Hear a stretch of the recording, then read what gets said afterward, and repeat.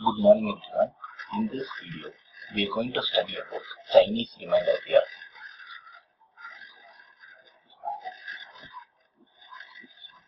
Let us start with the problem. Let us say we have to find the remainder of 25 into 18 when divided by 4. It is difficult to multiply 25 with 18 and then divide the answer by 14 and then find the remainder. There is a simpler way for this, and that is called as Chinese remainder theorem. First, let's look at this. 25 is 14 plus 11 and 18 is 14 plus 4. Substitute this in that equation. 25 into 18 is 14 plus 11 into 14 plus 4, which is equal to 14 into 14 plus 14 into 4 plus 11 into 14 plus 11 into 4.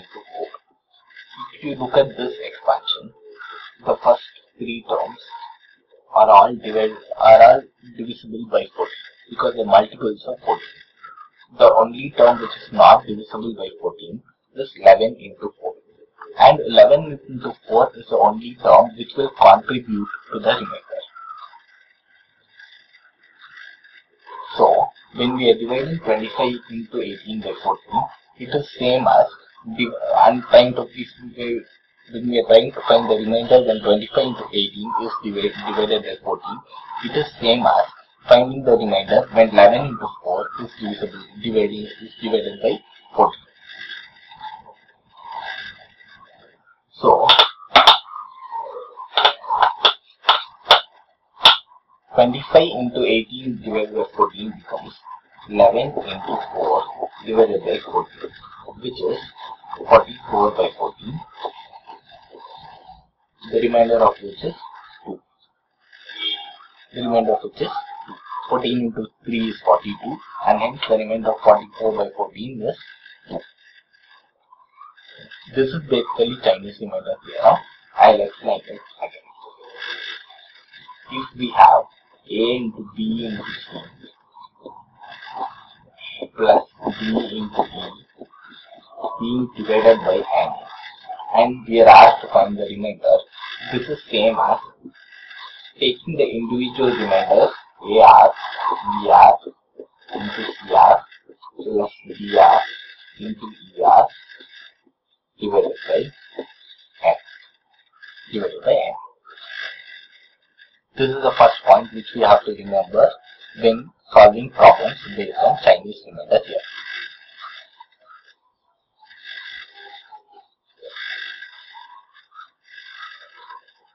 Let us take a problem and solve it. Let us say we have to find the remainder when 23 into 25 into 27 into 29 is divided by 30. This is same as finding the remainder when 10 into 12 into 1 into 3 is divided by 13. This is equal to 120 into 3 divided by 13. This is same as finding the remainder when 120 divided by 13, we can divide it easily. 117 is divisible by 13. So 120 by 13, the remainder is 3. 3 into 3 by 13, the remainder is 9. So 23 into 25 into 27 into 29 divided by 13, the remainder when 23, 25, 27 into 29 is divided by 13 is same as finding the remainder when 10 into 12 into 1 into 3 is divided by 13, which is equal to 9. This problem can be made simpler.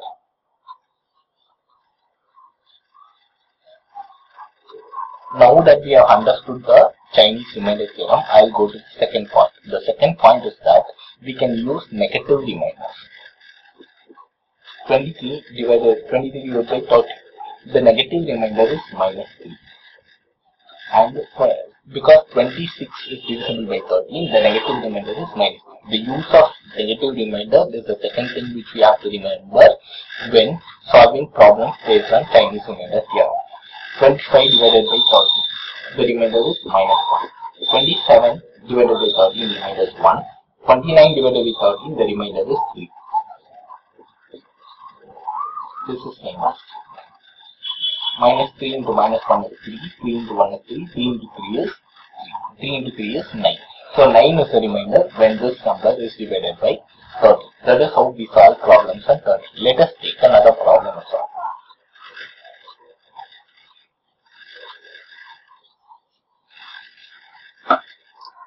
The problem is, find the remainder when 5 to the power of 1000 is divided by 4.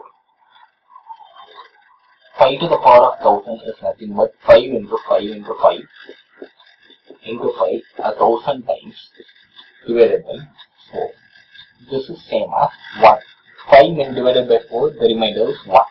So 1 into 1 into 1 1000 times divided by 4. Hence the remainder is 1. Let us take another problem and solve it.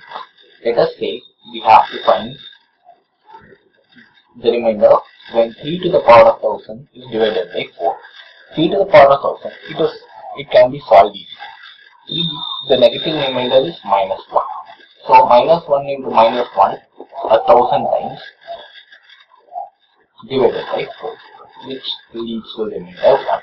Minus 1 1000 times, the answer will be positive 1. Sometimes the last result will be negative, like this, minus 1. Let's say the answer is minus 1. That comes when 3 to the power of 999 is divided by 4. The answer is minus 1. How do we solve it? Minus 1 is we have to consider 4 and subtract 1 from it. 4 minus 1 is 3. So 3 is the remainder when 3 to the power of 999 is divided by 4. To get this clearly, we have to subtract 1 from the divisor 4. So the 2 points which we have to remember in Chinese remainder theorem, I hope is now clear. The first point is the explanation of Chinese remainder theorem. A into B into C plus B into E divided by N is same as the remainder AR into BR into CR plus BR into ER by 4. That is the first point. The second thing which we have to remember is the use of negative remainders. And the third thing which we have to remember is this. Let us say we are dividing 26 by 4 and we have to find the remainder. The remainder we all know is 2. 4 into 6 is 24. So the remainder when 26 is divided by 4 is 2. But if we can cancel certain things out in 26 by 4. 26 by 4 is nothing but 13 by 2. The remainder of 13 by 2 is 1. 13 by 2 is 1. Now we have to make a note that 26, we converted 26 by 4 into 13 by 2 by dividing the numerator and the denominator by 2. 26 by 2 is 13 and 4 by 2 is 2. Now, once we obtain the remainder, we have to multiply it by 2. 1 into 2 is 2. That is how we get the remainder of 26 by 14. I'll explain it again in the problem.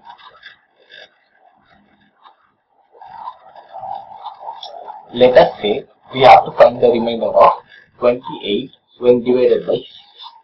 We can cancel certain things out here. This is same as 14 by 3 and the remainder is 2. 28 by 6. The actual remainder of 28 by 6 is 4. So we have to multiply 2 by 2. The number by which we converted 28 by 6 to 14 by 3. I hope this is clear. These are the 3 points which we have to remember in Chinese remainder theorem. I have given certain problems in the post which you guys need to solve to understand Chinese remainder theorem better. The solutions are present in the